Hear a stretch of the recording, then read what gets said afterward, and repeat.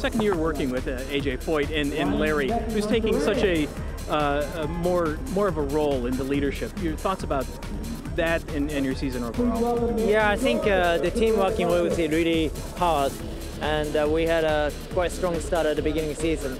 Didn't quite get on the final result, so many bad lucks, but season was pretty high. Larry was always on the mission, and Asia has been always, and obviously the boys did a great job, and I was comfortable in the last few races to get a good result. So in the end, it was a tough season, but I think it was a good learning season too.